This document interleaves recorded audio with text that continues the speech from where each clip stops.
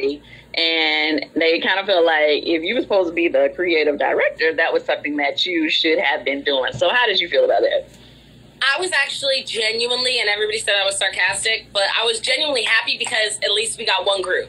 I was like, because the whole time it was like two groups, two groups, two groups.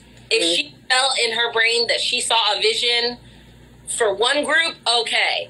I did not feel like it was great timing just because we hadn't known each other long enough to know individually what each artist wants to bring to the table. So just to like lay out some pictures of just like your vision is fine. I took it because everybody was interested, but I knew that we were going to have to dig a little bit deeper into what each person wanted to represent in the group to make it work. It has to be like organic. It can't just somebody puts on you. Gotcha. I feel what you're saying. That was, kind of dope what Aubrey was, coming up with or whatever, the things that she was trying to add or whatever. But to me, with anything, it's not, the creative direction is never going to come from one person. When you have like a house full of people who are creative, I mean, it's definitely, everybody is going to have ideas, at least they're supposed to, and be able to, contribute something to the vision, you know, so. Especially artists, like I've worked with new artists and it's a lot easier to tell them like, oh, you should do this and wear this and that and that and that. But these women have all had success. They know what they're doing. They don't need somebody to tell them about themselves. They need somebody just who's going to execute their vision, whatever they say. I'm just like, I'll be over there doing it. Right. Somebody said that I had forgot to say who Sita was. So I'm sorry. We did go through everybody that was in the house that were artists, but Sita was an animated host on BET, I guess it was the early 2000s. Yeah, in the 90s. The late 90s. As in Sita's World. Yeah, Sita's World. That's right. So she's not a physical, real person. I mean, I know it's somebody's voice who's doing it, but it's more of a cartoon, virtual person that they got to talk to, on the television. So, here's another question. So when y'all was stuck in the house, like, I didn't know, was this like the Big Brother house when you don't really get to talk to people outside the house? How'd that work? We couldn't take our phones. Remember when they tried to take our phones? I need my phone. I got 4 kids. But no, we couldn't leave the house. No one out to enter. We're going to have, I'm not giving away too much, but we're going to have like a listening party. And that aren't even entering into the house. So we were literally in there with each other for 30 days.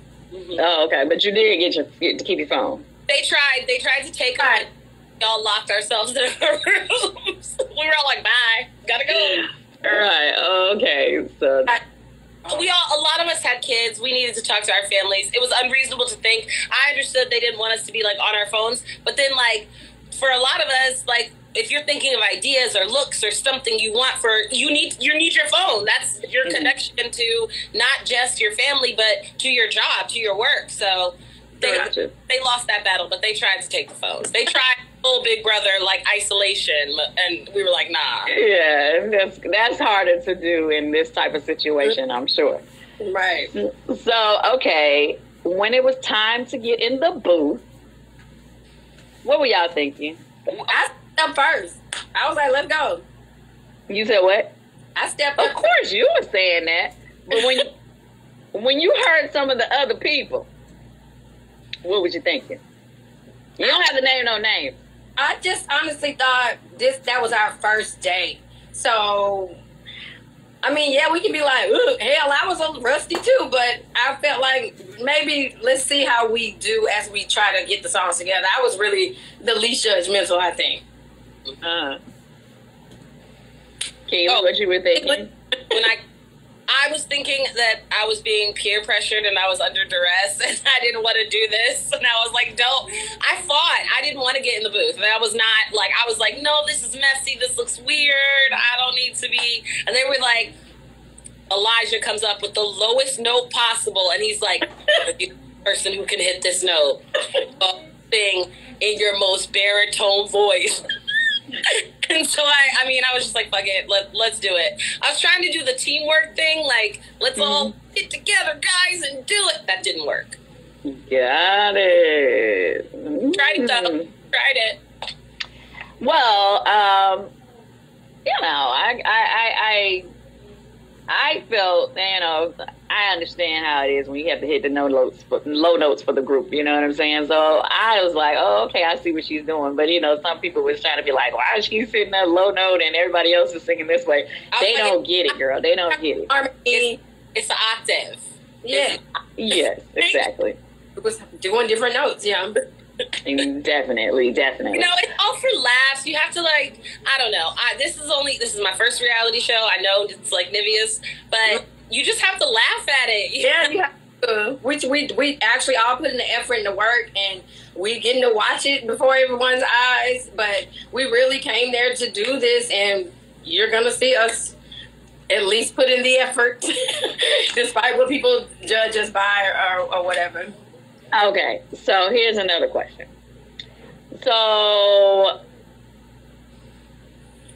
do you see yourself doing a group song or single, or you just like, how you feeling, Nivea? I saw that in the end, all the way up to the end. I can't give much away, but for me personally now, I can say I don't think I would be in the group.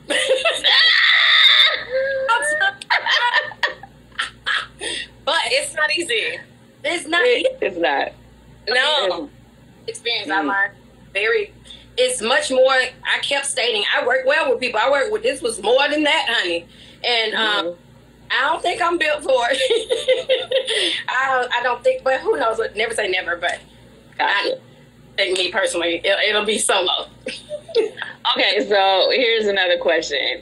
So far, because it's only been 2 episodes to air so far, how have you guys seen anything on the show that you did not realize was said or done while you were there? I didn't know the twins was like the first episode when they like ran out. Even though I said I don't know where we were. Yeah, I didn't see that. I was like, dang, they was leaving the house already. I did not know that till I saw the episode. Just that part too. And obviously, it's interesting to see in the confessionals, like whatever thing. But like towards the end of the show, like I'm telling you, it's an evolution. So we all were saying to each other, these interviews are going to be crazy. We're going to be like, I can't stand that bitch. The next day, we're going to be like, I love her. Like you're getting to know each other. Hearts and minds change. So I don't watch anything that I see and be like, We don't get a preview, so we see it when y'all. So I'm anxious tonight too to be like, well, you know, with the editing, you don't know how. I'm gonna always be eating clearly, but I don't. No, I get it. I totally get it. That's why I asked you the question, because I know sometimes, you know, when filming, you know, you don't get a chance to hear what the other people talking about in the other room. You know what I mean? So when you actually, you know, come on and watch it on TV, you're like, wait a minute, she said that. Well, the house was built for us to be able to kind of overhear. So, like, if you're in the studio, you could hear what's being said in the kitchen, vice versa, that kind of thing. So, like, there were a few times where some arguments started with just overhearing and in that kind of thing. But I think it's interesting just watching yourself and realizing, like, you said it. Now it's out of context, sure, but you still said it. And just kind of finding yourself as careful as, like, I was thinking in my mind, like, don't do this, don't do this, don't do that, you know. You're still getting captured 24 hours a day. And, like, there was a clip of me saying that I said it's being choreographed to look like background dancers. What got caught was it looks like background dancers. So then it's like, oh, Kiely talking shit. It's all that kind of stuff that I'm not taking it too seriously. I texted Carlos like, okay, I see you. I see you. That's cute. You're trying to be funny with me, okay? I stay in the kitchen one morning. It smells like hot morning vagina. But I was talking about Land O'Lakes butter. They cut that part off. I don't like the way Land O'Lakes butter smells. It smells like hot vagina. And come on, Nivea. Don't even do it. You know the butter was smelling like hot vagina now. You probably would stink up in there. Land O'Lakes, I don't like that smell. And that's what I was talking about. We was cooking, but they only played that part, so I'm like, great. We're just learning so about, like, it was 24 hours a day. When I tell you, we had microphones in our bathrooms. And I know, and why they thought we might need them is weird. But I guess they felt like, you know, maybe she would be saying something really important while she's going to the bathroom. We had cameras. We had to act like turned off at night. Like, we would be like, can you please turn off the lights? We'd like to go to sleep. And then they would turn off.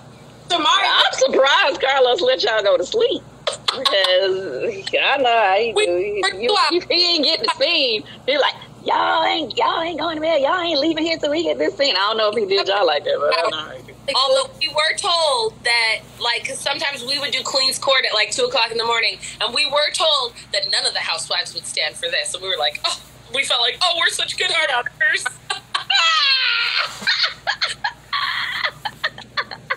They're saying the housewives wasn't like this, and I'm like, great.